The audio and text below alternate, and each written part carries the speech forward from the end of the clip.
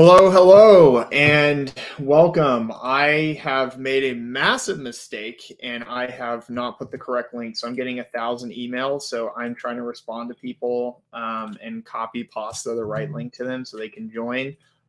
So I apologize, and I'm going to just kind of do this before I get started. And then at a certain point, I got to ignore it and get going.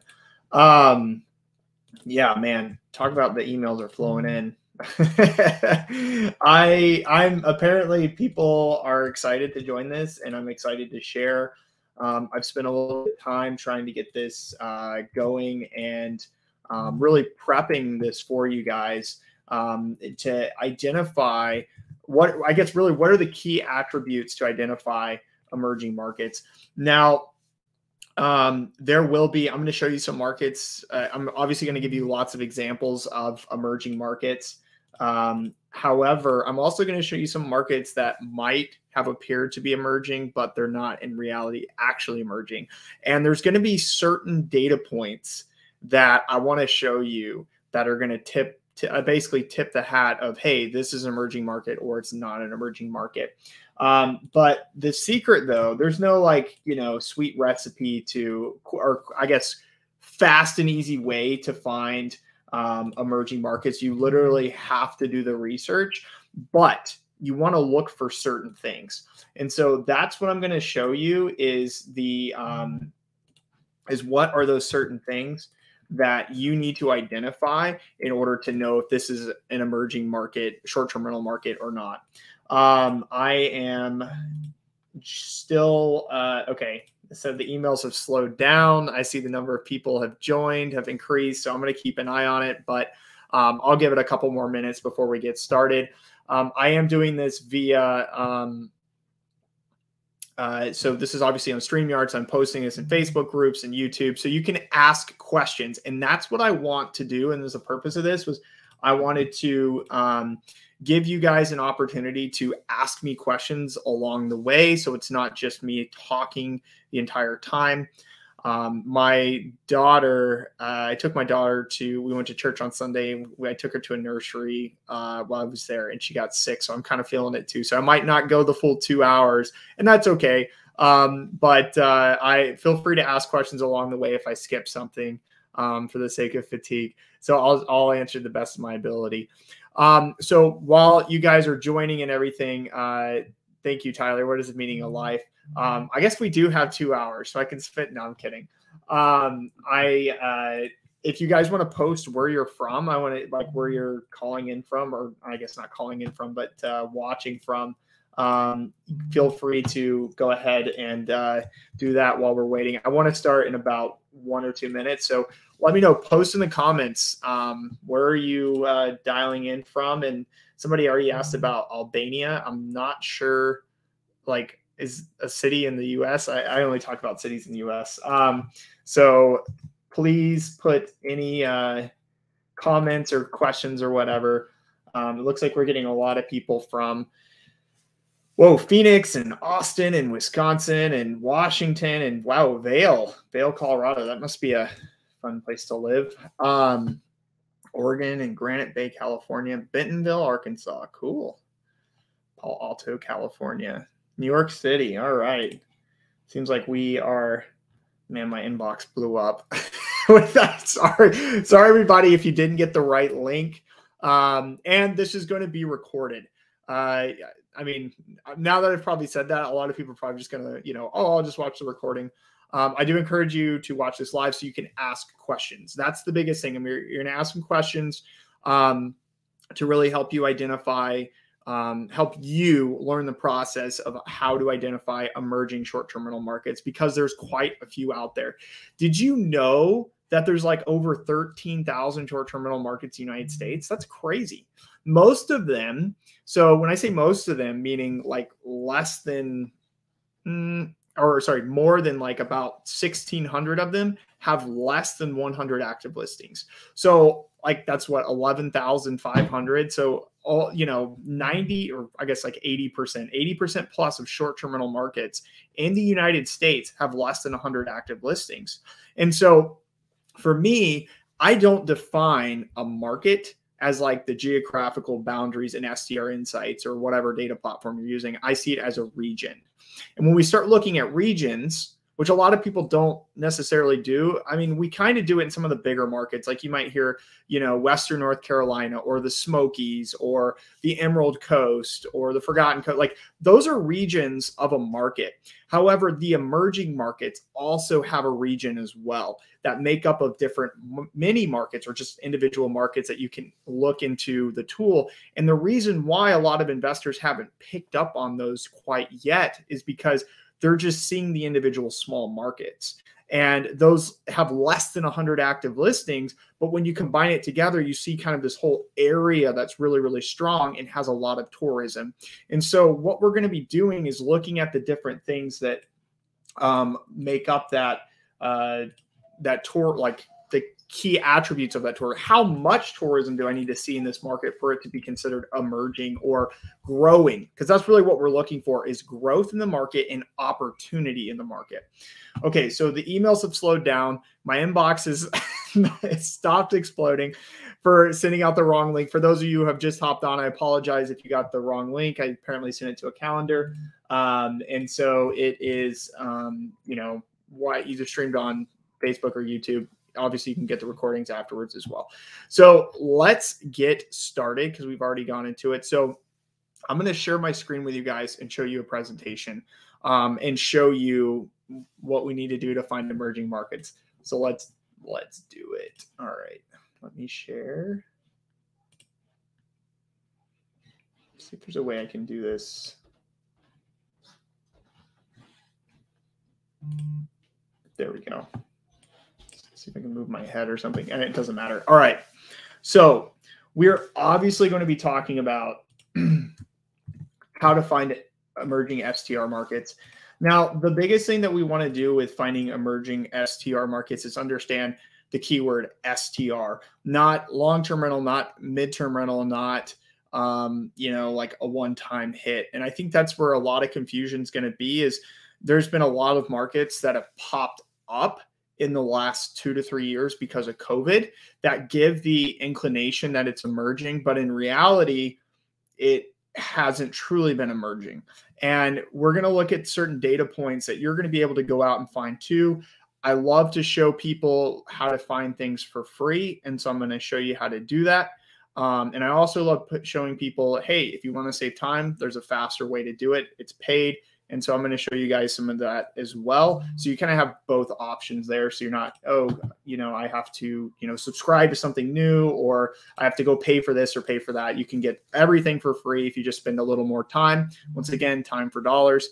So keep that in mind. All right, let's get into it. So let's first define what an emerging market is, because a lot of people have different definitions of it. And it's really important that we just kind of get the generic, let's understand what an emerging market truly is. So an emerging market is a market in the process of shifting to a mature, developed destination where growth is steady and regulatory risks are low.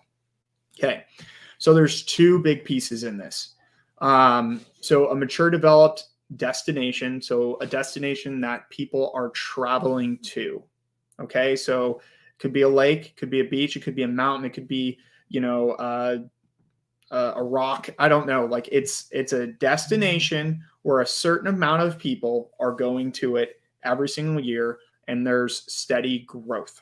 Meaning not just because of COVID we saw a bump, but because of, you know, some sort of factors in the market, like it's been steady over time.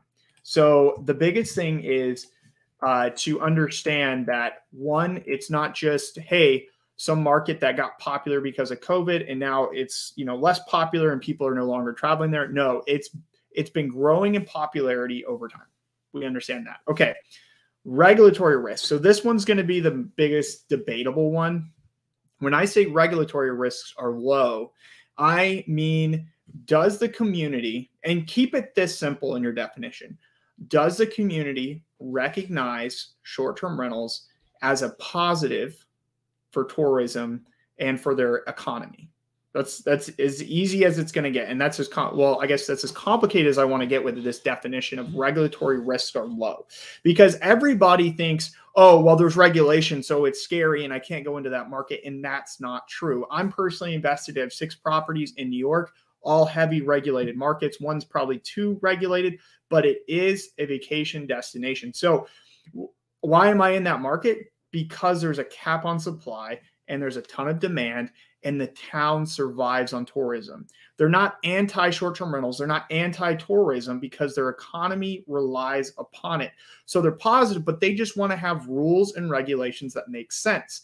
Sometimes they go a little overboard and they make some assumptions of things, logically, we should cap the number of cars that can park at this house because that will prevent parties, when in reality, that isn't really what prevents parties. But you can see, like, they can make additional rules that make it harder.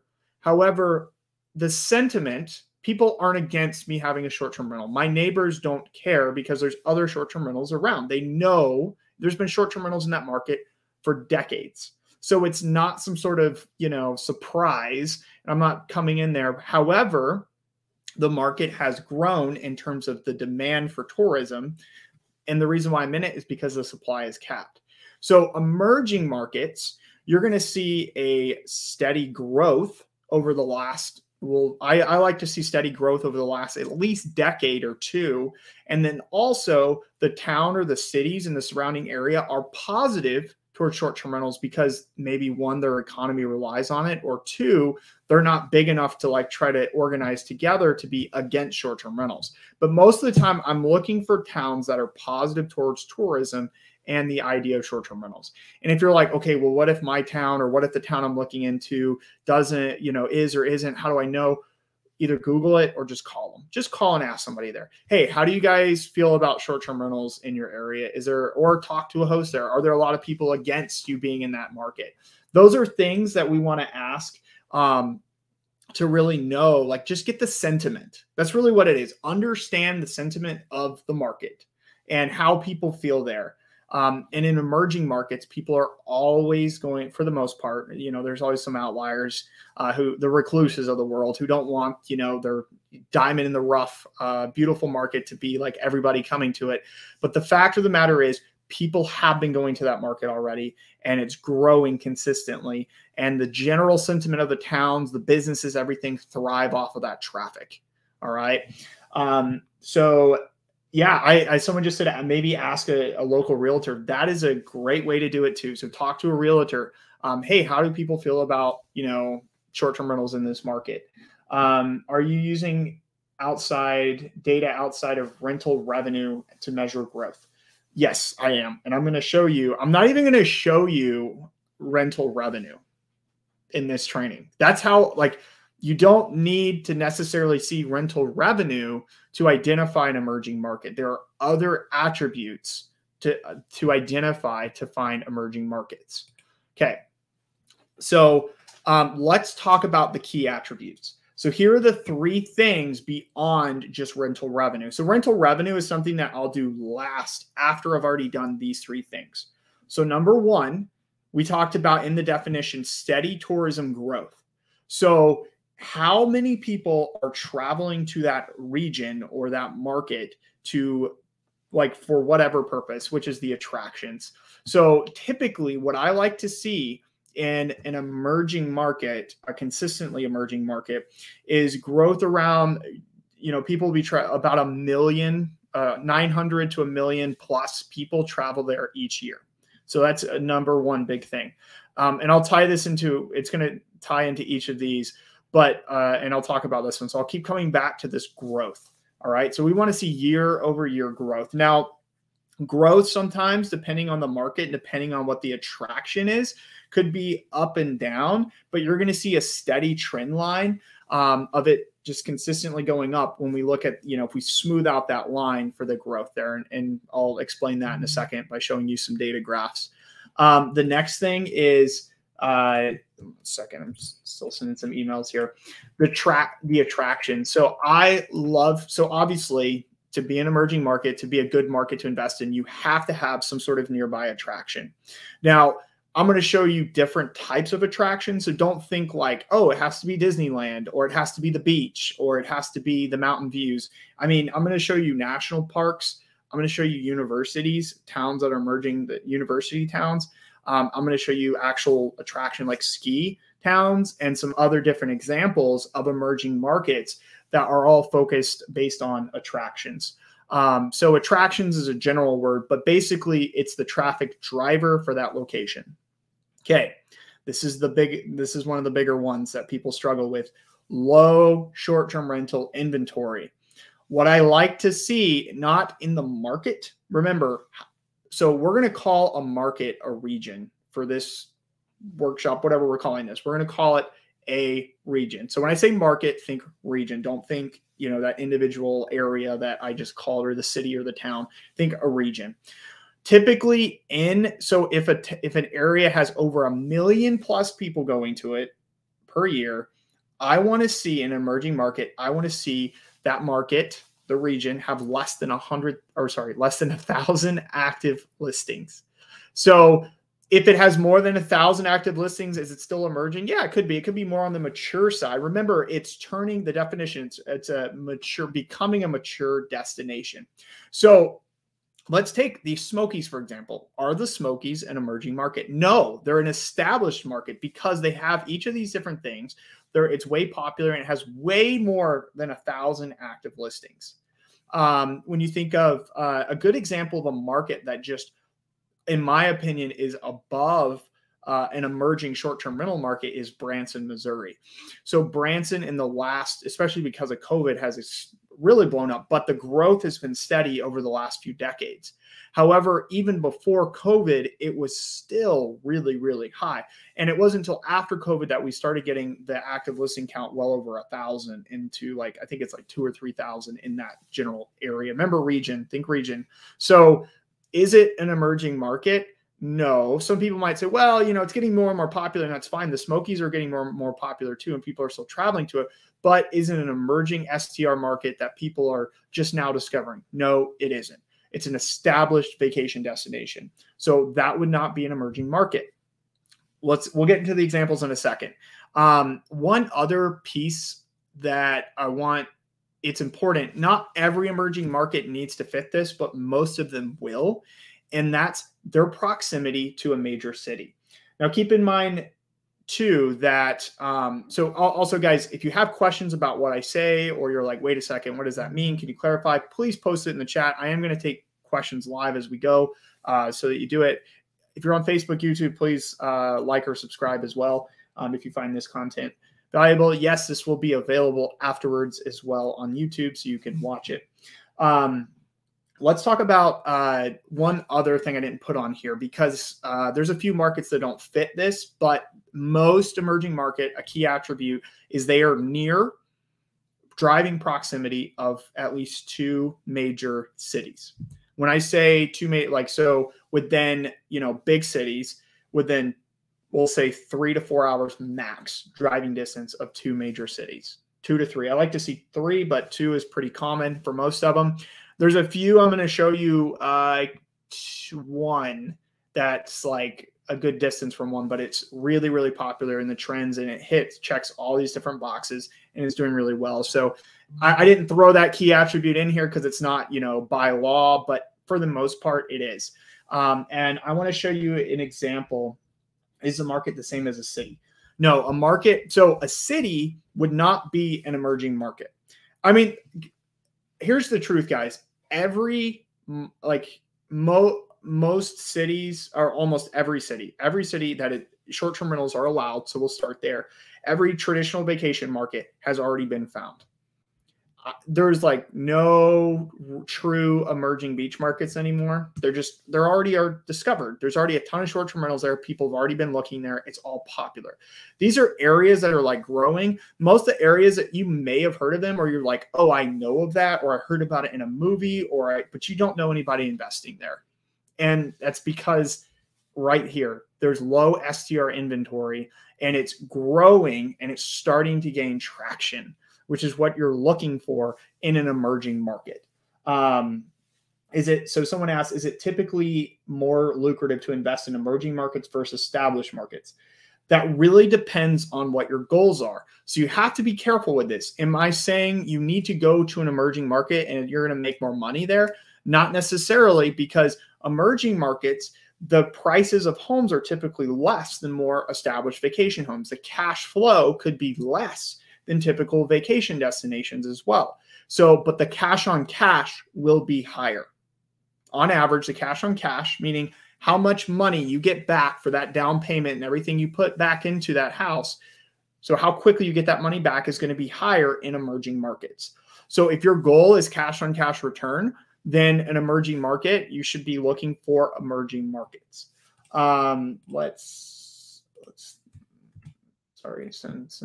that's a great question. So if you guys have any more questions like that, feel free to ask that. But please don't take in, I'm not talking about, like, please don't take it that I'm against established markets or vacation markets. I'm just showing you how to identify emerging markets to invest in. Appreciation, that's a good point.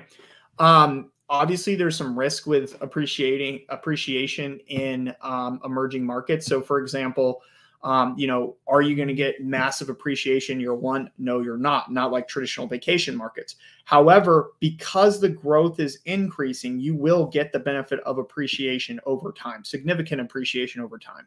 And that's why we want to track growth of tourism and growth of the area population to understand how that market's growing and the benefits of appreciation. In emerging markets, is it a good idea to look for rapid appreciation? No, that's not what we're looking for. We want to look for consistent growth over decades of time. A lot of places received, and this is what to watch out for, the perfect segue into this. So great question. Whoever asked that, I just see Facebook user. So everybody benefited from the COVID bump. So what a lot of people get confused about is they'll see markets where the revenue, especially revenue, they'll look solely at revenue for a particular market and they'll go, wow, that's jumped up. Like, it must be a good market to invest into. And the problem is it's deceitful, because we know, especially this year, numbers are starting to drop back down. Now, whether they go back pre-COVID or they've kind of established some baseline that's a little bit above pre-COVID, but still below like 2021 numbers, it differs market to market. However, a lot of markets, and what I would call the pretenders, benefit from the COVID bump, which made them seem like established or even emerging markets. And in fact, most of the markets across the country received some sort of COVID bump that made them look like they're emerging. However, not all markets are emerging, and most are what I would call the pretenders. So we need to not discount what properties have made or what the market has done in the last few years, but just beware. If I'm looking for an emerging market, I'm not just going to look for immediate rapid growth in the last few years. It's almost like, to me, like a get rich quick scheme in a sense. Like, it's like, oh, wow, this market shot up, so it must be good. Like, everybody made a ton of money really quickly and I can do the same thing in that market. That's not the case. We're looking for consistency of growth, whether that's the growth of the population or the tourism, or even revenue as well. Consistency over time. We want to avoid markets that had a huge surge in active listings. So a lot of markets, especially recently, we jumped from, in the last year or two, it's been a little over a year, we jumped from like 1.3 million Airbnb listings to like 1.8, and it's still growing. And I mean, that's crazy. That's a crazy new amount of short-term rentals in the industry. So everywhere saw like essentially a surge. But what I'm talking about is a surge of 100% plus in active listings. All right. Now, once again, you do have markets like, say, take, for example, the Smokies, where you had a lot of property management companies and they started listing on Airbnb. And so it looked like the number of Airbnbs shot through the roof in the Smokies, whereas maybe it was, instead of 60% growth, it was maybe 40 or even 30%. Okay. But the Smokies are not an emerging market. So we're only talking about emerging markets here. I have nothing against the Smokies, but I just keep in mind, a lot of these markets are not going to see, the emerging markets haven't seen this massive, massive surge, doubling, tripling even of the number of active listings in the last 3 years. It's grown, but it hasn't like exploded through the roof. And that's why like most people don't know where the emerging markets are, because like people aren't investing in them because they don't know where they are. And then also what we want to do is avoid any market. This is just in general. You should avoid any market, like investing in any market that's seeing about a 15% plus pullback in revenue. So if I'm looking, and I'm going to show you a market in a second, and please don't take this as I hate this market or I don't invest, but essentially be cautious and understand that these are not emerging markets. Okay. So, let's jump into it to give this a better example. So Blue Ridge. A lot of people have classified me as the Blue Ridge hater. I'm not the Blue Ridge hater. I just am very cautious of this market for a number of reasons. And the first reason is the fact that it exploded during COVID and then it reset. And it's because of what we're seeing in, travel. So think about it. People who go to Blue Ridge, Georgia, or the North Georgia mountains, they don't fly in to Atlanta and then drive there. They just drive in from Atlanta. So they're Atlanta residents. So number one, if we go back to my bonus key attributes, what did I say? 2 major cities nearby. Blue Ridge is only near Atlanta for the most part, like major city. It's only near Atlanta. So Nashville's pretty far, but people from Nashville don't go to Blue Ridge. They go to the Smokies if they're going to go into the mountains. People in Asheville, they're already in the mountains. So why would they go to Blue Ridge? So in reality, it's simply, it's Atlanta folk going to Blue Ridge. And we saw a jump in COVID. So this is data from the National Parks Statistics, which I'm going to use reference. It's free. You can Google it, National Park Visitation Statistics. They'll show you can get into their database and you can see the charts and the graphs and the numbers. And this is the stuff that I'm talking about that you need to be cautious of. So this is Blue Ridge, and obviously like 1940, way long time ago. So I don't really care about that. But you can see the trend line. It went up and then it went down and it kind of came back up again, then back down, and then it shot up during COVID. So see here, and then it's kind of going back down again. So guess what it's probably going to do? Go back down. Okay. So there's no consistent growth. There's no like large, like, hey, this is doing really well. And then what did we see in terms of, so this is just tourism numbers. So people going to that market, which is important because it's giving us an idea of demand. So how many people are traveling to that market? Now, this is a lot of people, but remember, this is the Blue Ridge Parkway. So people aren't necessarily staying there and they're traveling through there. But 2, there's only 1 major city nearby. So let's look at the number. So, all right, that's the first like red flag to me. If you're just looking at pure tourism numbers, which is where you should start. The second, thanks, Ryan. Ryan Bakey calling me the North Georgia mountain hater. So, anyway, the second, I'm not the Blue Ridge hater. So please, but just be wary of investing in markets like this. These are key indicators of things to watch out for. So the second thing we want to look at, remember, is the supply. So how has the supply of active rentals looked in the last like 3 to 4 years? So we started in 2018 at 589, and then it's just exploded, doubled over the last 4 years. So to me, that's just Blue Ridge. Now Blue Ridge, that's like the city. That's not Ellijay in Morgantown and Hiawassee and some of the other surrounding areas. Like that's just Blue Ridge, Georgia. Now, if you're sitting here going, hey guys, Kenny, go ahead and hate on Blue Ridge. Like I'll still invest here. Great. If you can find stuff that makes sense, do that. But for the new investor looking for an emerging market, this ain't it. You can't call Blue Ridge an emerging market. Okay. 2 red flags out the gate, and the revenue is dropping as well. And the revenue, in fact, we just ran this yesterday. It's dropped year over year 21% on average. So that's not a good indicator.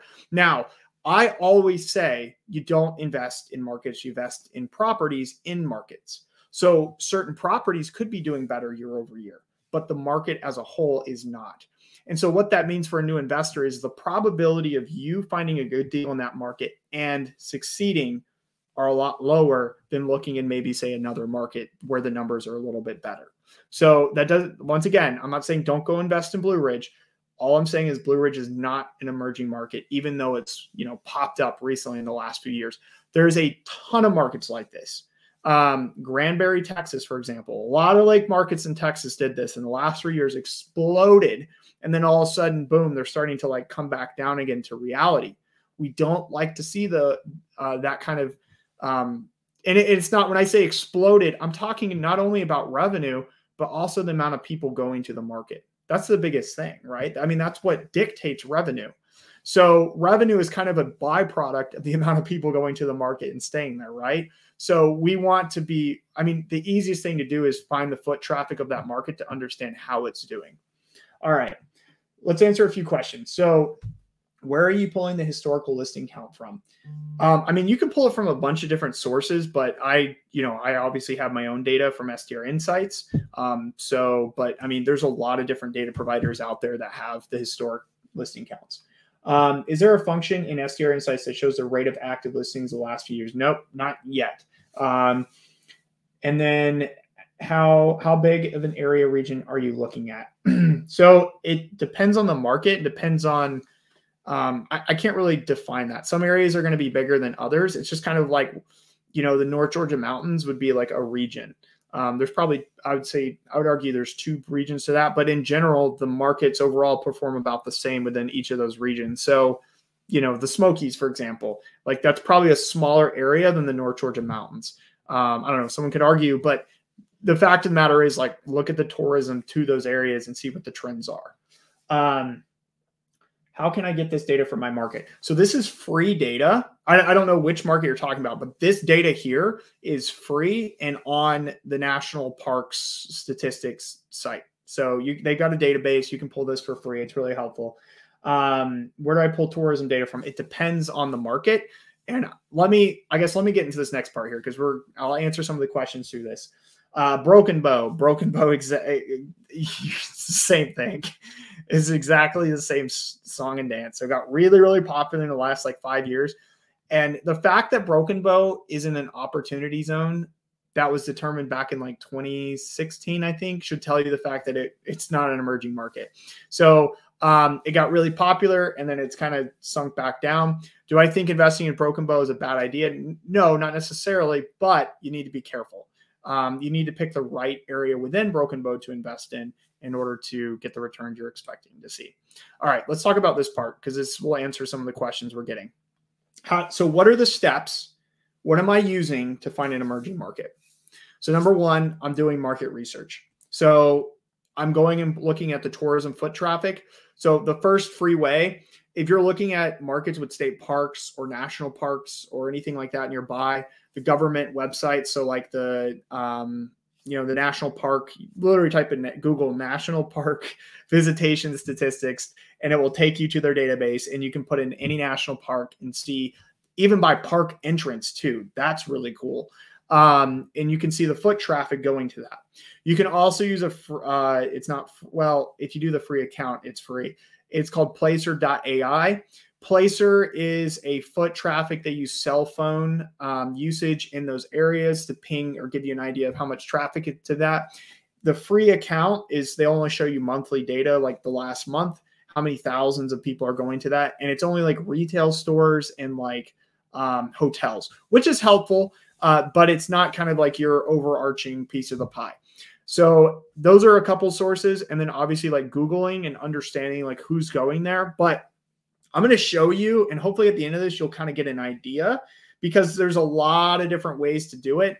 And honestly, like once you kind of have a theory or a thesis, I'll say, about what you're looking for, it starts to get a lot easier to Google it and look for specific foot traffic. So I'll give you some examples and show you what I did to find those examples to help you kind of piece this together. Because right now I just talked about national parks, but there's universities, there's ski resorts, there's theme parks. There's all kinds of stuff that have emerging markets in them.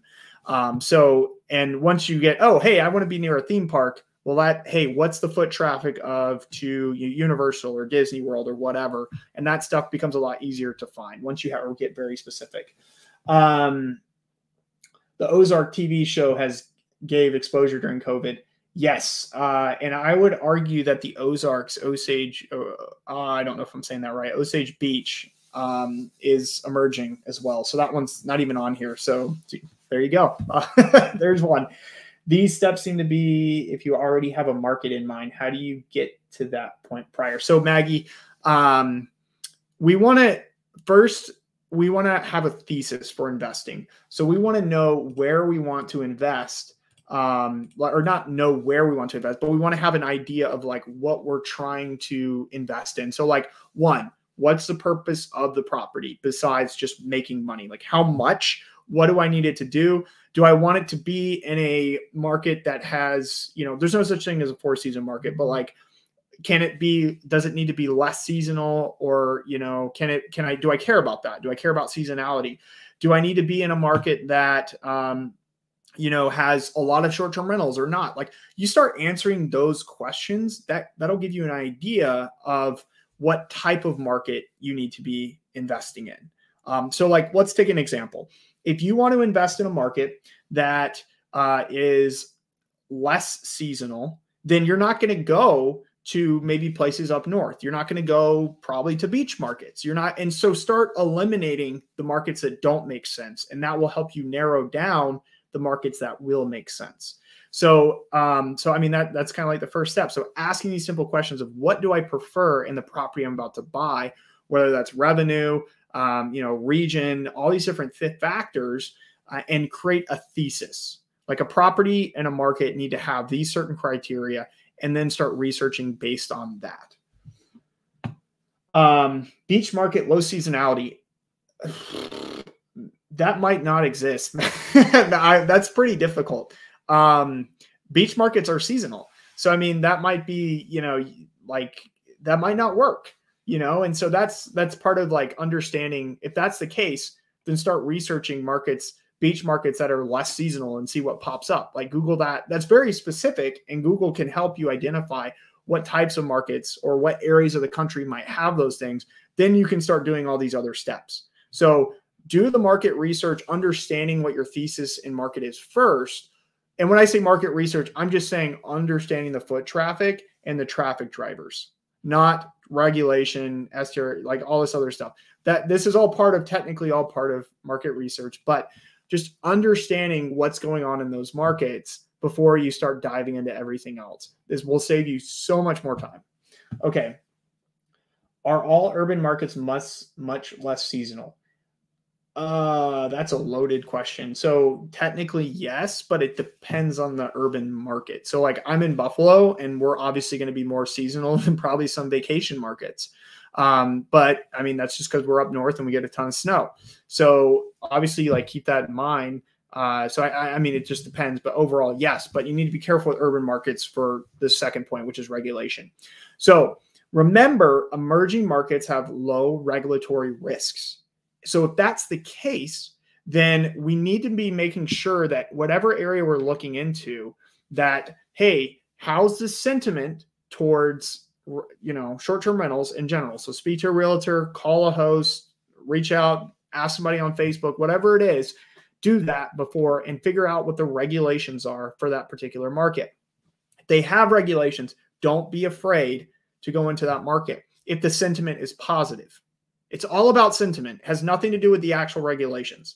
Okay. Now, if the regulations completely ban short-term rentals, then obviously the sentiment's going to be negative.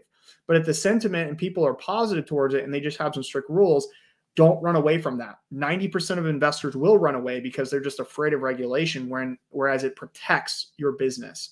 So if you can get into a market like that, the more power to you. That will help cap supply while demand continues to increase, because in emerging markets, demand is continuing to increase. Okay, so let's talk about, do your due diligence. So this is where you start. You've kind of found some areas that you want to go into. Now you can actually go into in STR Insights, or try to use other data providers, but check active listing counts. Are these areas, are these regions that we're talking about, how many short-term rentals are that? Does everybody already know about these markets, and is everybody already running to them? Don't chase markets, meaning don't go to places everybody else is going to just because they're going to it. create a thesis and invest in the market because of that thesis. And then obviously you want to understand what the top properties in those markets are doing and why they're doing so well.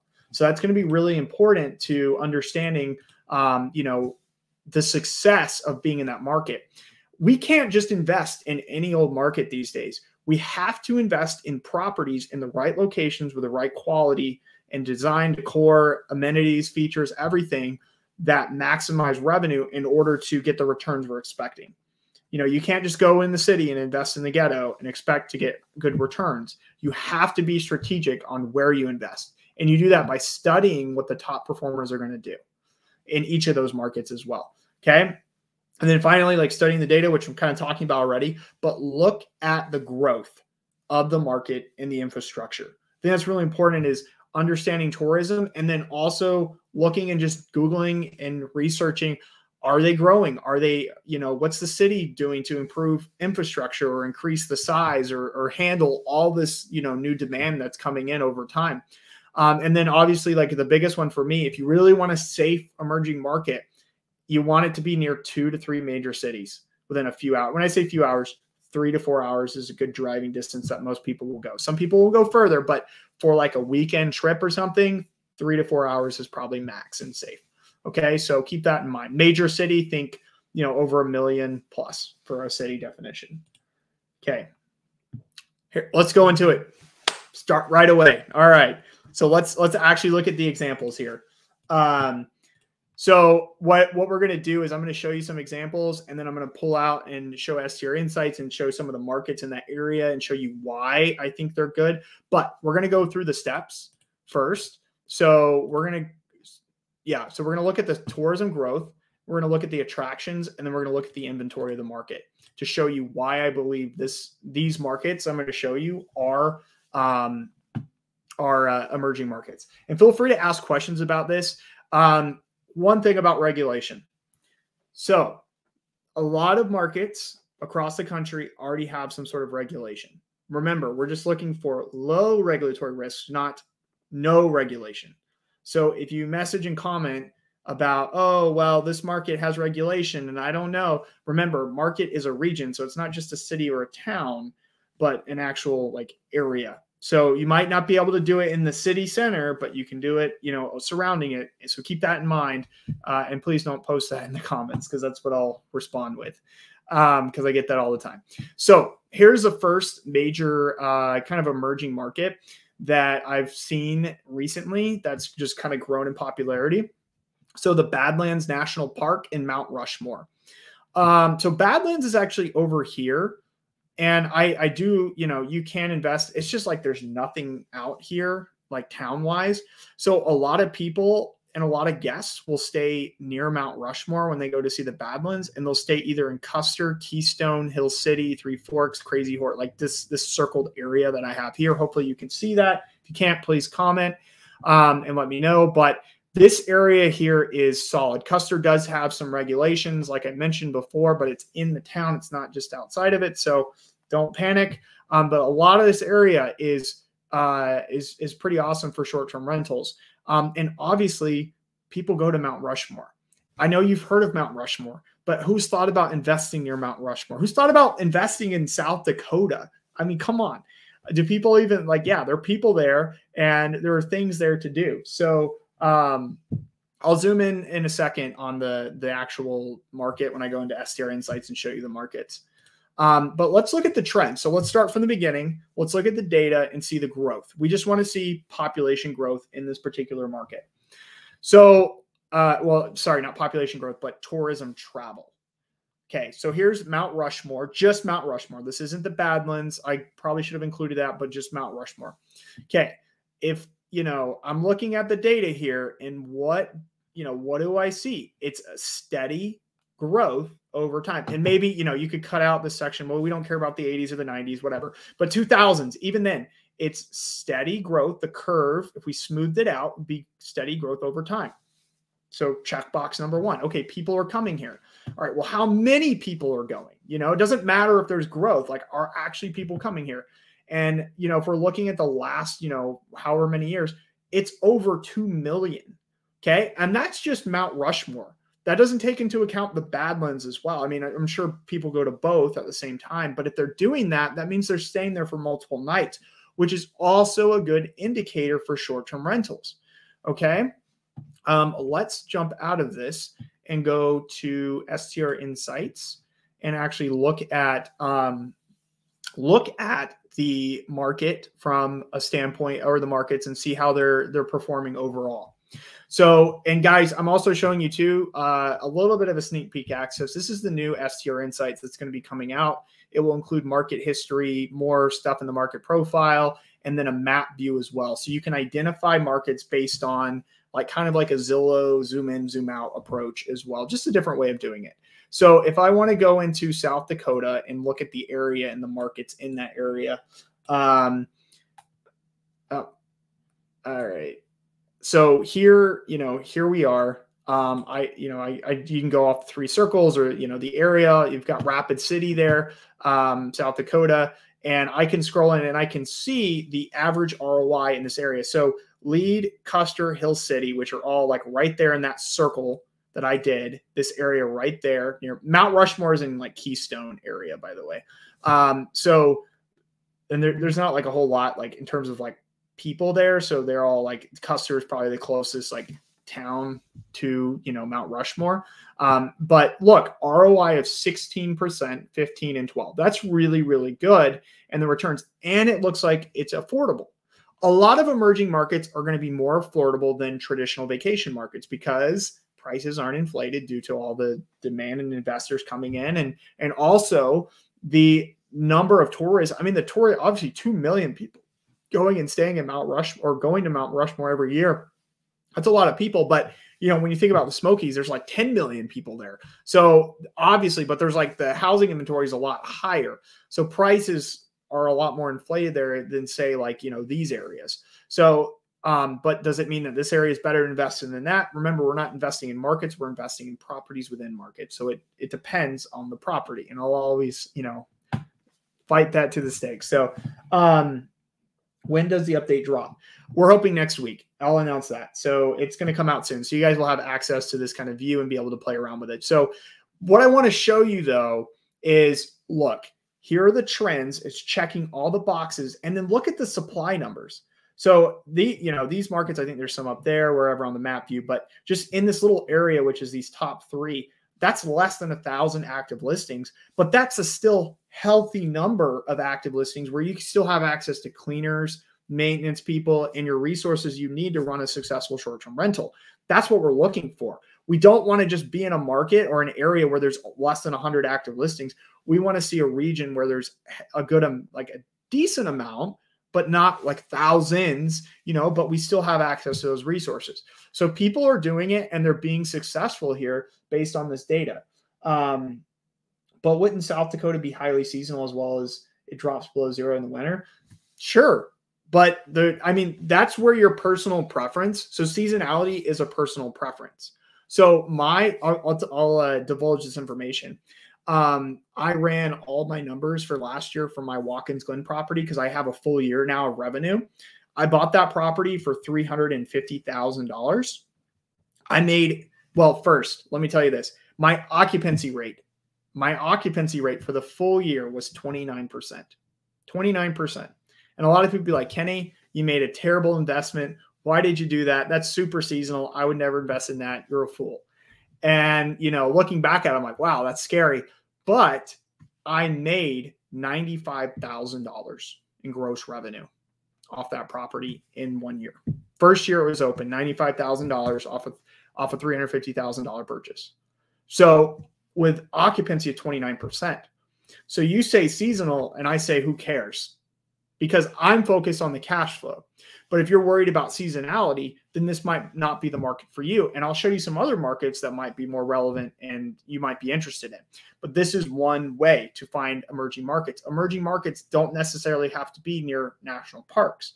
There's other attributes that make them attractive, or other destinations, or I guess attractions, the word I'm looking for, that make them more appealing. So some of these markets might be for you or might not be for you. So keep that in mind. So the first one we've got is the bad one. So let's keep going. Okay. I guess any questions with that? Give that a second. Okay. Keep moving. So yeah, you can DM me, I guess. Somebody just said, wow, that's a lot.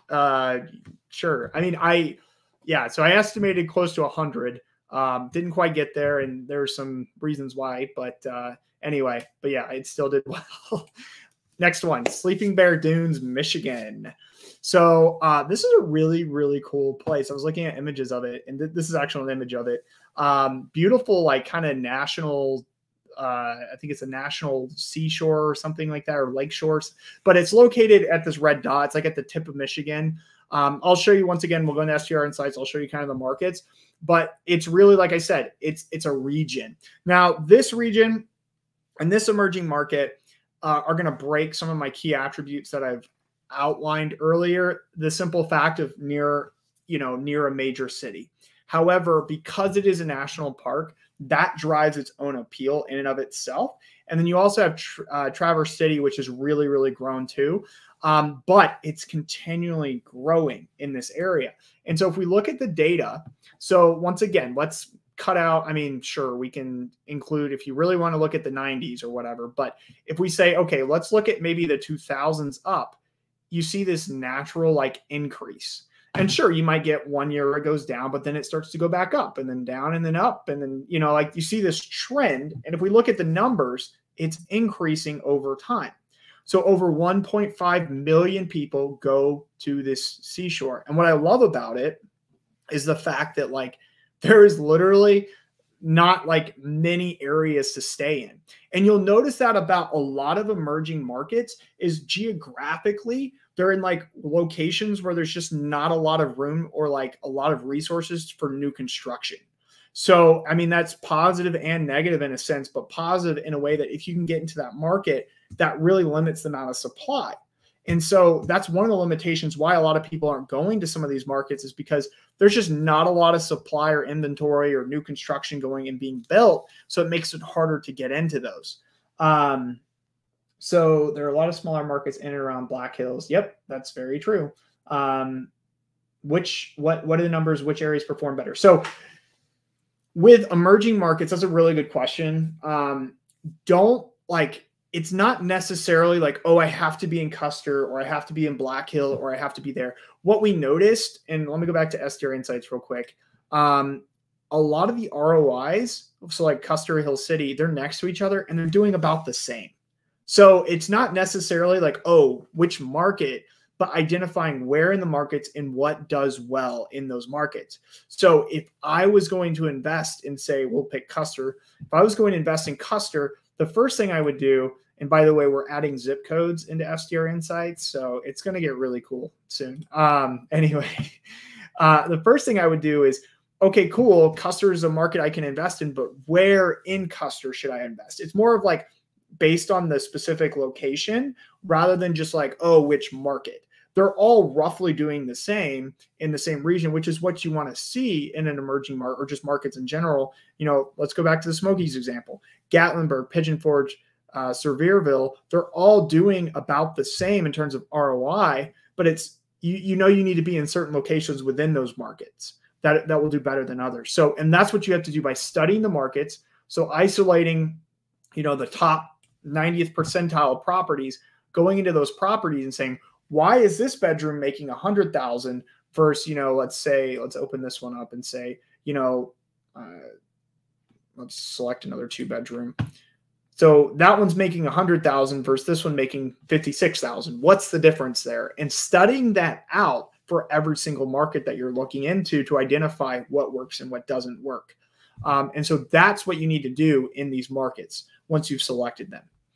Okay. So this is Sleeping Bear. We talked about, hey, look, it's checking the boxes for tourism. The growth has increased. Let's actually check it out inside of the area where you want to look. So let's go up to Michigan. It's going to be right over here. Okay, we're going to go with it. So remember, it's over here. the national park is over here, and you've got all of these markets. Sure, there's markets further down too. You can, play around with it, but look, we've got, a couple of these. Some of these are less than 100, whatever, but you've got several markets in this area that are, all near each other that have less than 1,000 active listings. Combined, it makes a very strong market. Individually, if you were just looking and hunting for these individually in STR Insights, looking at no other data, no prior research, you'd say, well, this is a small market. I don't trust it. I don't want to be in it. So therefore, I'm not going to go invest in it. But in reality, though, these markets offer some sort of, it's a combined region. It's not just this individual location, and there's only cleaners in this individual location. I guarantee you cleaners will go all over here. So overall, this is a good market. Now, this market is a little more pricier, and it's because it's, in my opinion, it's actually borderline like more established / like getting out of the emerging side and more established because of the growth of Traverse City, which does have quite a few active listings. Still not thousands, but quite a few active listings as well. So you've got really this whole area here that's doing really well. I like it. I like the numbers. I like where it's trending, and you can get some amazing deals. You don't have to be over here near the national park. Remember, the national park's over here. You can be on one of these lakes and do well. You can be, actually over here. It doesn't matter, but you're in this area. You're in this region or this market. Okay. So this is one that I really like if you're interested in the north. Very seasonal, which someone else brought up as well. The dunes are west of Glen Lake in the brown area of the map. Oh, right here. Yes, that makes sense. Thank you, Guy. Can you look at average revenue specific to different bedroom and bathroom counts? Yes. So in STR Insights, you can do that. So if I were to select, let me actually pick a bigger one. You can see the average revenue based on a percentile in STR Insights here, and you can also filter to see where those properties are located. So houses for 5-bed are very different from Custard to Lee. Okay, back to the other one. I live in South Dakota and have been looking to buy there for a little while now. Will it be okay if we reach? Yes, you can reach out. Okay. Almost every township in northern Michigan has been very difficult regulation limits on STRs, no permits available, and very slow 6-month process. So that is a general assumption. That's not true for every market up there. So, I mean, you need to talk to a realtor, and it is town to town dependent. So a lot of properties won't even fall in a township. So what are the regulations there? However, just because there are regulations doesn't necessarily mean that you shouldn't go invest there. So just that's a rule for everybody. Okay. Sleeping Bear, wouldn't that be risky transportation getting there? I mean, oh, Maggie asked about that. So once again, Maggie, looking at the population trends of Sleeping Bear, over 1.5 million people are going there. Not a lot of places to stay. So, and that's the benefit of it, is I'm looking at foot traffic and I'm looking at supply. And does supply meet demand? Not quite in this market. And these are the indicators of it. All right, let's keep moving along here. Okay, go back to this. Let's look at another market. All right, let's get out of national parks and let's focus on another one, universities. So some of the fastest universities in the United States obviously impacts the growth in the population of that town. People need places to stay at these universities. You can Google, hey, what are the fastest growing universities or the most populated have the most students or whatever universities in the United States, and you can Google that and you can look at those cities or those towns that they're in and see, hey, can I short-term rental here? And generally, yes, you can do it in a lot of these, because a lot of these areas, they need, parents come and stay with their kids. There's graduations, there's sporting events. There's a lot of things going on, especially the schools in the South. And the reason why the schools in the South is because they're a little more friendlier. The schools up north, like I'm thinking like, University or Penn State, even Michigan, they have some strict rules, but Ann Arbor is a big city. And so be careful, check the regulations, but universities is a great way. So Gainesville, Florida is one I like. So Gainesville is like kind of north central Florida, and they have over like 50, I think in the last year, this is up to 2021, but in the last year they had like 55,000 students, which is a lot of students for a college. And we've also seen, so you see the growth over time increasing in total enrollment for the college. But then if we look at the population of Gainesville as well, we can also see a steady trend line of increase over time. And so you can see growth, comparing the, 2010 to 2020, but, it's a steady increase. Okay. COVID didn't jack it way out of proportion. It's doing way better than it should have normally, originally been doing. It's been steady over time. And when we look at the data in Gainesville, let's go back. Let's go to our, I'll just type in Gainesville. I mean, Gainesville. So that's another thing too. You can use the map view for this, and I think it's cool. But when we're starting to look at like individual cities or towns that have like a university, the smaller markets might not be as advantageous as say some of the larger markets in actual Gainesville. So you can go into STR Insights and you can actually just type in, hey, in Gainesville, show me, there's multiple zip codes. Show me what's the best area to invest in Gainesville based on the data, and so overall 12% ROI, that's pretty good for a college town, and then if I'm studying the market and trying to identify where, it's obvious that the closer you are to campus and the actual university, the better that market's going to do. So I do like Gainesville. I am not, and someone might put it in the comments here, is that the regulations, I need to look at the regulations there. It is more moderate. So we have like a little indicator here. So it's a little more open in Florida. And I know Florida has some like rules to protect and also some rules against, but it is a good market. And and that's the thing too, like you don't have to be downtown. You can be outside of it. I think there's rentals here that are doing well that are outside of it. But overall, it looks like the majority of the popular or the top performers are downtown in that area. But this is a good market. It's an emerging market as well. So the school is growing, the town is growing. Those are good signs of an emerging market. All right. Now once again, I'm not comparing an emerging market to say an established destination in terms of, are you going to make more money here or there? But I'm showing you the indicators you can use to identify markets that are growing and doing well, that haven't been, impacted severely by COVID or bloated by COVID. So let's take a look at another market.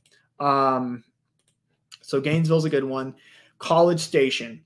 Now, College Station is Texas A&M. So Texas A&M has, we're looking at the student population, almost 73,000 students. So you're talking like almost 20,000 more than Florida, which is crazy. It's a huge college campus, a lot of people there. And look, the population of College Station has also grown too.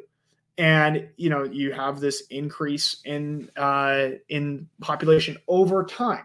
That's what we're looking for. We're looking for this increase over time and not just in the last few years. I hope I've made that clear. So I really like College Station. And one thing too, so just going back to STR Insights, I know College Station has some regulations in the downtown area, but in fact, the best market that I personally like, that's not even, it's just right outside of it because of the regulations, is Bryan, Texas. And you can see that here. Bryan is 15%, has a 15% gross ROI over College Station, which only has a 10. And I know College Station, it's got a lot of rentals, but so does Bryan as well. And so I like that. So you don't necessarily have to be in downtown College Station. So the market's different. And that's something too I encourage you to do, is just because I say, oh, go to a university in like Florida and Gainesville area, go invest in that market and go check out the downtown area. Sure, the properties are doing well, but then you take a completely different market like College Station, and outside of it's doing better or about the same, but according to the data, better than what the downtown area is doing. So every market is unique, and you need to study the markets just beyond, hey, this is the initial data or the thesis going in. Okay, keep moving. All right, let's go to some ski markets because those have become very popular. And there's a few ski markets that I'm going to show you two, and there's two that have really grown. I wanted to show one out west. This market has been around for a while, but has really grown in popularity for Southern Californians, and then obviously, people from Arizonans as well. So Phoenix area. And then also I was reading a ton of stuff about Southern Californians coming here and like traveling. And there's even like stops along the way that they plan out. It's become quite popular. So Taos, New Mexico. So the reason why I like Taos is there are 4 major ski resorts and they're all dumping money into them. So there's Angel Fire, there's Taos Valley, and there's a couple other ones. I think like maybe one near Eagle's Nest. I personally never been there, so I'm kind of like, at a loss of words in terms of which one's best and go to this one or that one. But the point is, in terms of investing, this is a very good market, and I'm going to show you the data behind it. So the population, if we just look at population of Taos, of the residents, has slowly been increasing. Now it's thousands, it's not tens of thousands. So, okay, take that for a grain of salt. But you can still see an increase, which represents the growth of the area and the infrastructure. Also, when we look at the number of skiers per year coming to that area, it's over 1.5 million. All right. So when we look at the supply and the current infrastructure of the markets and the hotels and everything where people can stay, obviously, just looking at this number, I can tell you, and do the research too. But when you do the research, there's just not a lot of places for these people to stay. And if they're driving from California and Arizona and all these other areas, they either have to stay in Santa Fe, or which is, a good distance away, or they're trying to stay here. And there's just not a lot of supply for short-term rentals. Now, Taos does have some regulation, but El Prado and some of the surrounding areas are really solid as well. But they also announced, Taos did, that they're planning, or the county, Taos County, plans to spend about $300 million in upgrading the resorts. That's a lot of money they're dumping into making these bigger and better ski resorts. And I guarantee you this will get over $2 million and then $3 million in the next decade, simply because of the amount of money and investing they're putting into this area. So if you're wanting to focus on a vacation market that's getting established and also one that's growing and that will appreciate, this is a market to be looking into. This is a solid vacation play in an emerging vacation market because of the fact, one, it's skiing, but two, all the resorts and the money and the stuff they're investing in to make it better and attract more people to it. So I really like this. This is one that's like, you don't hear a lot of people talking about New Mexico, but this is the market to invest in New Mexico, in my opinion, if you're interested in that. Who are staying in the Airbnb, students or the visitors? I think this goes back to the college, not students. So you're wanting a place. So going back to the universities, the markets there, host families, think parents, maybe they're coming for the games, graduation, whatever else is going on. Think about the parents rather than the students. No parties. Okay, next one. This is another big one too. So let's go from west to northeast. So Sunday River ski resort, or Sunday River Ski. So this area, there's actually 2 ski resorts here, and it's new. So these markets are Newry and Bethel. It's up in Maine. So this is probably one of the biggest ski resorts in the Northeast, next to like Killington, New York. So the reason why I like Sunday River, it's 3 hours from Boston and like 3 hours from like Montreal. And then I think it's like 5 from New York City or something like that. But it's really close to, you've got those, it's checking the boxes of the key attributes that we're looking for in emerging markets. But when we look at the data too, what does this say? So there's no like trend lines. I mean, you can go and look at articles over time and see like how many people went into, Sunday River in 2010. And like somebody will say, oh, it broke a record of like 500,000. But in the last decade, it's grown from like 500,000 in 2009 to over 1 million people are going there in this past ski season. And this from Sunday River, they're dumping over, I didn't include the number here. I want to say it was like 200 million just in the resort. So it's one resort. Oops, go back. Oh, giving away secrets. It's one resort. So here, and it's one of the biggest ones in the Northeast. You can see all compared to the small one over here. It's huge. And they're dumping over $200 million into this resort in the next 10 years. They have like some big, $200 million goal where they're expanding lifts and adding more runs and like snow throwers and all this different stuff. But currently, you have over 1 million skiers coming here every single year, but there's only, so the ski resort broke this down. I love it. There's 6,000 off mountain lodging that include, or on mountain lodging. So they're resorts and stuff. And then off mountains, 2,000. So like short-term rentals, hotels, all this other stuff, there's really not a lot.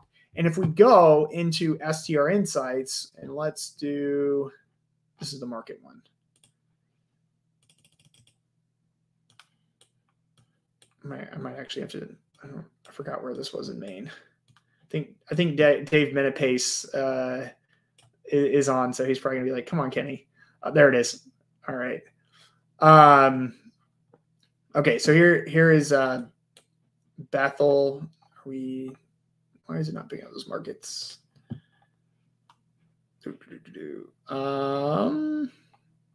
Bethlehem. Come on, there's Bethel. So Bethel's at 14%. And then Newry's at 13%. So the ROIs are really, really close. And those are pretty strong for those markets, especially a ski market. You're not going to find that kind of ROI in Colorado or Utah or California in the ski markets or Montana. This is what I'm talking about in El Prado or Taos or Newry, Bethel. You're getting ROIs over 12 to even 15%. And that's unique for this market. If you're thinking cash on cash terms, you're talking 15 to 20% cash on cash in a ski market. So I really like these markets and the money they're investing into the resorts to make them bigger and better. And they're attracting more people. And there's that steady growth over time, hence why they get labeled an emerging market. So, and all I did to find this, guys, so one, I heard about this, but two, I'm Googling it, I'm studying it, I'm reading articles. So like there's no database I can hack into to see like the travel trends for, Sunday River. So I've got to look at ski resorts. I've got to look at what they publish and I piece it together to get an idea of what the trends will be like in this area and their growth and expansion. And then I look at like the number of active rentals in the market. So like Bethel only has 224. It's not this huge, like robust area. Of a ton of short-term rentals. And the same thing with Newry, 247. I mean, that's over 500 to 600, maybe even like we could say, maybe 1,000 in this entire area of short-term rentals. That's not that many for the amount of people that are traveling to this area. So I really, really like that market. Can I give an example of golf resorts? I cannot. I'm sorry, Eileen. That wasn't on there. That's something I can look into though. And I would look into that by Googling it, studying the market, looking at the data, looking at the active listing counts and STR Insights in the surrounding markets and understanding the ROI to know if this is a good emerging market or fits my investment thesis. Okay, let's go into the last one. Frisco, Texas. So Universal Studios just announced they're building a new park in Frisco, Texas. So Frisco is north of Dallas. It's a suburb of Dallas. It's actually one of the fastest growing U.S. cities in the United States. And you can see the trend line, boop, just pop straight up. So, I mean, this is really, really good. So right now, Frisco is just kind of a residential city. And their sentiment towards short-term rentals is not super friendly as of currently. However, Universal is coming in, so that's going to change. Now, sure, they could bring in hotels and do other things, but they will, and I've talked to folks there, they are opening up applications and permits for short-term rentals. Frisco isn't just one area you have to be in or one town. There's surrounding areas. And in fact, if we just look at a map view of Frisco, let's go. We'll just do it in here because it's simple. We'll go here.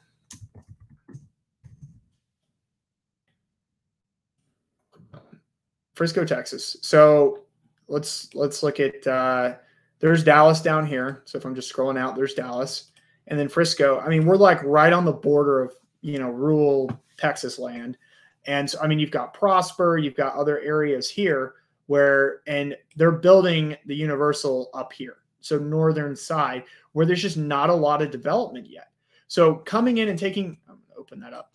So coming in and finding opportunity in this market, and finding properties that, based on the zip code or whatever market, but looking in it doesn't have to be Frisco. It can be in Prosper. It can be surrounding areas because the Universal is going to be there. So don't think, oh, it have to be Frisco. Just know that, hey, Frisco is emerging. This area is growing and a Universal Studios is about to be there. So you can Google this, guys. You can go on Google and you can say new theme park announcements and start researching where new theme parks are announcing and going to be. And that can be part of your investment theory or investment thesis. I guarantee you, for those who are more sensitive to seasonality, this market's going to be a lot less seasonal than, say, a South Dakota or a Maine or even a Taos. So keep that in mind. If you're, hey, I don't necessarily want to invest in these like more seasonal markets. This one, like when we think of Disney World typically is a year-round destination. I went in the middle of winter time, and I know people who go in the middle of summertime too. So it's not 100% occupied, but it's less seasonal than, say, some of these other markets. Okay. So any questions so that's just one of that's like a theme park one, but any questions in terms of the theme parks or the ski markets or anything else? As an emerging market grows into established market, would you anticipate ROI, revenue, and et cetera to increase? Yes, I would. And that's why, so once you check the boxes of a market doing well in terms of growth and tourism and demand, look at the revenue trends. How is the revenue doing over time? Most markets, you're going to see a big COVID bump and they'll start to come back down. But overall, remember, we're looking for trend lines. That's a bad example. That's like a really, really good trend line. Going back to like the national park ones. I mean, this is like more realistic. This is how revenue will look like in markets that perform well over time. I like this example better, but it's like going to be, some years are going to be really good and other years are going to look a little worse, but overall it's growing. Okay. That's like natural growth. That's what it looks like in business, in life, in like investments. Like this is what it looks like in reality. And so certain years are going to be better than other years, but you can see that growth over time. And that's what you should be looking for as your final step, going back to this, like study the data. That's what you're going to be looking for, is that revenue growth beyond just identifying the emerging markets. Okay. Which zip codes are currently regulated and around? I can't tell you by zip code. I just know that this city it's not, and we say regulation, once again, it's not necessarily that it's bad, it's wrong, don't go there, they're banning it. It's just they have some rules and you need to learn what those rules are, but it's not impossible to get into the market, hence why there are active short-term rentals there already. So keep that in mind. Your ROI is based on average revenue and value. So if your properties performed in 90th percentile, would you say it's safe to assume an opportunity to outperform STR Insights ROI? I mean, we can, so like we have the 90th percentile and it can change your ROI value here. So yes, if you're only looking at whatever we throw in the markets dashboard, but you can click to see the 90th too, and you can see how that changes it. So these are small markets, by the way. So ignore the high numbers there. There's one property. So, but that'll give you an idea. So yes, you can theoretically outperform that ROI for the market because we don't invest in markets. We invest in properties within those markets. And I'd hope you perform better than the market. Okay. Do you have some tips on identifying an emerging midterm rental market? I don't, because I don't invest in midterm rentals. I'm not the expert in that. But I would say the majority of midterm rental markets would be near urban, hospitals, things like that, where nurses are going. I think universities are a good play as well, not necessarily for students, but professors, adjunct professors, people traveling, and even businesses where new, like new work plants, like a Ford factory or Walmart or whatever is being built, like Amazon, like places like that are good where you're having like a strong worker supply coming into those markets. Those are good mid-terminal markets and things I'd be looking for. So I would Google that first and study those and look for these trends to start out with. That's what I'm trying to teach you guys is like, here's some examples that we've identified, but what were the key patterns, trends, or attributes that we were able to identify that they all had in common that we can then go and look in other markets? Do you have some tip? Okay, that was the other question. All right. Here are some other emerging markets that I really, really like that I don't have time to get into that I've just seen that are doing really well. So the Red River Gorge in Kentucky, this market is really, really cool and really, really growing. I like this market a lot. There's not a lot of inventory, and I would actually encourage, if you're interested in this market, to consider building. This is a really good market to build into.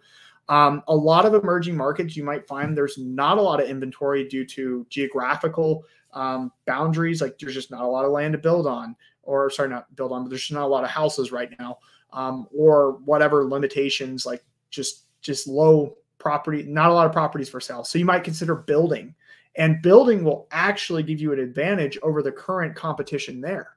A lot of people don't realize that when you look at a lot of markets, what's the barrier of entry in these markets? Meaning, like, what does it take to get into this market and compete at the minimum amenity level? Do I need to have, if we take the Smokies, like a lot of properties have swimming pools in the cabins now, which is crazy.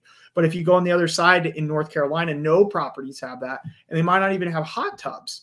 And so if you look at Red River Gorge, they're going to be older houses. There's only a few really, really nice ones. And it's really easy to get into that market and put in a nice property and nice amenities, and then all of a sudden be at the top. And so that's why I love emerging markets as well, is because of the low supply, there's not heavy competition in terms of amenities, design, and decor. And so you can really come in there and crush it and exceed expectations. And I never run my numbers off of expectations. I run them on what the numbers are currently at. And if it pencils out at that, I know that I have my ceiling is endless, and I can really try to up that revenue and maximize it. But at minimum, I know it's going to pencil out based on what properties are currently doing. Fun fact for you. Okay. So keep that in mind. So Red River Gorge, I like that. Fayetteville, West Virginia, there's the new I didn't want to mess this up. New River Gorge State National Park. Yes, New River Gorge National Park in West Virginia. It's near Fayetteville, West Virginia. Once again, I mean, it's very similar to like Red River Gorge, very beautiful area. I met somebody who's investing in there, and the properties are very cheap. We're talking $200,000 to $300,000 range for cabins, and they're making, anywhere from $50,000 up to maybe even $100,000. So they're doing really well. It's a great area. This national park's brand new, and so it's obviously going to grow and increase over time. Shenandoah, I've been preaching this one from the hilltop. Shenandoah National Park. It's near Luray. You've got Washington, D.C. and Baltimore within 2 hours away. Also know people investing here that are doing really, really well. So this is a great market. Greenville, South Carolina. I thought this one was random, and I was like not going to put it in there. But then I said, no, I want to look at the attributes of growth. I want to see what the regulation's like. I want to check the data, and it all checked out. Don't know why Greenville. I mean, it's really cool downtown. There's like stuff to do in the area, but this is one that I was kind of like, really? And that's what happens with emerging markets. You'll learn about these, like probably some of the ones I just told you about, and you'd be like, really? That's weird. That's strange. Why would that be emerging market? And then you see the data, and you see that people are actually going there, and you realize, well, hold on, maybe this makes sense. And so once you identify these things and you understand the power of Google and how to specifically research the criteria you're looking for, these markets start popping up. And then you're looking for the trends, and you're checking the boxes to make sure that it hits everything. And then you start looking at the revenue and everything else with it. Okay, so any other questions about do you guys have realtor contacts that work with you and can help us identify properties? We do. If you're talking about STR insights. So you can just reach out. I might know somebody depending on the market. And let me go back to that in a second. But in STR insights, let me go back here. Let me pick a good friend of mine. I know who's on this. Oh boy, I can spell. There we go. Oh, I did. It was just slow. So like Tony, she's on here listening. So she's our preferred realtor on here. So like she does the Bourbon Trail, Kentucky. I even think she can do the Red River Gorge as well. I'm not sure. Tony, you can tell me. But she's a great realtor. But yeah, I mean, she specializes in short-term rentals, these people we know. So you can find it in STR Insights, or also just DM me and I can tell you somebody too that we work with who might cover that area, because I know a lot of realtors. Cool. So that is it, guys. If you have questions, I'll start taking questions as we go here. I do want to offer this. So this is for you guys, for those who are new to STR Insights, you're interested, or you want to subscribe before we upgrade our tool and start charging more for it. Right now, you can save 15% off. You just use the code EMERGE23. And this code will expire tomorrow at midnight EST. So EMERGE23 at checkout if you're interested in subscribing to STR Insights. So go and sign up, because you need the data. Don't just Google things. Going back to this again, guys, don't just Google. Don't stop here. You need the data. You do need to understand the revenue and what properties are doing and why they're doing well. So if you go and say, cool, I'm going to go invest in Red River Gorge, like Kenny said, and I'm just going to go buy a property there, or I'm going to go build a property there, where? And what attributes does it have that are successful? You need to know what the data is saying about those properties. And the reason why I love STR Insight, and I'm going to get biased here, but I mean, it's my thing, so I can. So the reason why I love STR Insights is because I'm not limited to one market. I have access to all markets anywhere in the United States. So the Red River Gorge, I think this is the closest market. Stanton, Kentucky. I mean, it's an area.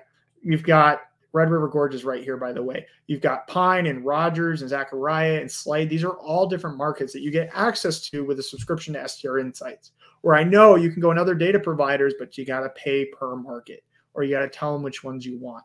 So we give you access to everything, and you can see all the properties in here and go from there. So you're not limited on this as well. And then soon, hopefully next week, you'll be able to search by zip code. Don't do that in the Red River Gorge, because you need to see all markets. But in bigger markets, it's going to be more important, like say the Smokies or Florida. So anyway, what were you saying about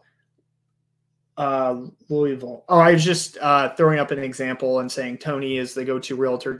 I guess she does do the Red River Gorge. So contact Tony.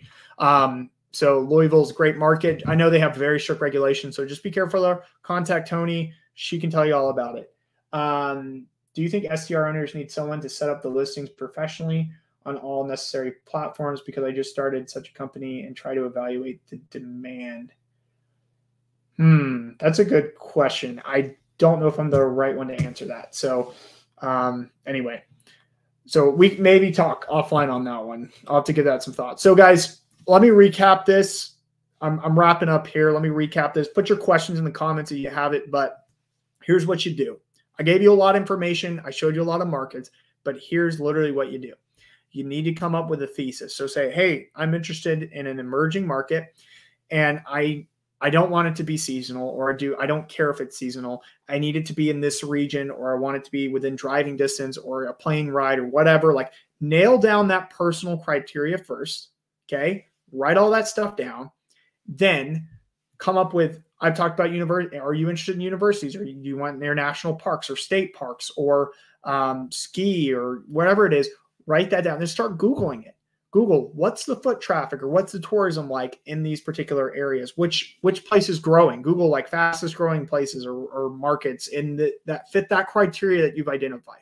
If you just Google fastest growing markets, you're going to get a bunch of garbage. And none of it's going to make sense. You're probably going to get stuff in the suburbs and whatever. So the more specific you get, the better results you're going to find.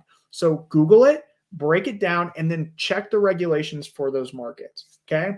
Once you start, all the boxes are checking. When I say the boxes are checking, I'm talking about there's steady tourism growth, not from the last 3 years, but the last decade or so. Okay. Check over 1 million people, preferably within 2 to 3 major cities.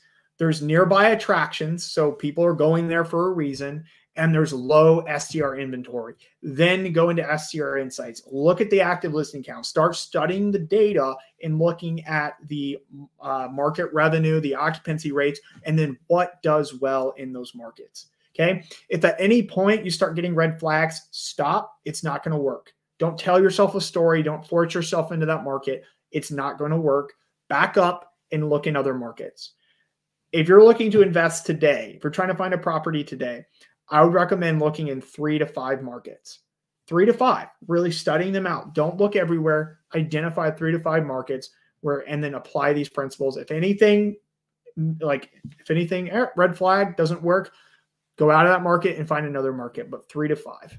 And then once again, if you're going to subscribe, use this promo code EMERGE23. You get 15% off any of the plans. Finally, I will say this. I know it looks like a couple questions. If you haven't been a part of my Facebook group, this is a free Facebook group, not related to STR Insights. It's all about data and trends and stuff like that. Join my Facebook group, if you're interested in that kind of stuff. If not, whatever. Okay. Will you make this live available to view later? It's on YouTube. It's literally being streamed right now to YouTube. So you can go to the YouTube. Anyway, I can view this like, yeah. So, and then Michelle Sanders. Sorry, Michelle, which question did you ask? Are emerging markets going to always be classified as small and STR? No. So remember, emerging market. So going back to the beginning, an emerging market isn't a market, it's a region. So STR Insights, Price Labs, AirDNA, everybody classifies a market as like this geographical boundaries. If I go back into here, this is Stanton, Kentucky, but the market itself is the Red River Gorge, which includes Stanton, Pine Ridge, Rogers, Zachariah, Slade, all this area. So emerging markets aren't necessarily small. They most of the time they're going to be medium to large. So meaning around 500 to 1,000 active listings. Hope that was helpful. And if I missed a question, please just throw it in. Yes. So my Facebook group, guys, somebody asked about this. Facebook group is called these cut out, but STR Data Host. So the STR Data Host, you'll be able to find it, or maybe it's just STR Data Host. I don't even know. Whatever this is. So go in and join that. I'll let you in. And that's just free information, help you guys, understand data trends. I don't just talk about STR. It's not about STR Insights. It has nothing to do with that. It's about data in the STR industry and impactful trends that I'm personally seeing or others are seeing that involve data. Does STR count all occupied nights via Airbnb to calculate revenue, or does it have some sort of actual reservation numbers? Christopher, I'm not 100% sure I understand what that second part is, but basically what we're doing is we're tracking, I think it's probably your first part. So we're counting all occupied nights on Airbnb and VRBO to see to estimate revenue. Nobody is actually linked into your bank account. So we don't know what numbers you're actually pulling in, whether you give that guest a discount or, you refund them the money or whatever that is. Like, we don't know that stuff that happens afterwards. So we're estimating your revenue. So that's how we're doing it. Okay. We'll keep working on, and Heather, keep working on Northern Michigan. I think it's a great market, not just that area, but all around there as well. And if you have a realtor, if you don't, I know a really good realtor as well in Northern and in Michigan in general. And so you can reach out, but you might have somebody already. So either way. So guys, if you like this, I'd love it. I'd really appreciate it if you could, like, or if you're on YouTube, subscribe to this, and leave any feedback. But, I'd love to hear that. Feel free to join the Facebook group, subscribe to STR Insights. If you already have, recommend doing so before we do the big release next week. And please reach out if you have any questions, and I look forward to seeing you guys in the future. And if you found this valuable, please let me know as well. That'd be helpful so I know to do this again or not. So anyway, sweet. I'm going to move this back. Thank you so much for joining, and I hope you guys have a good rest of your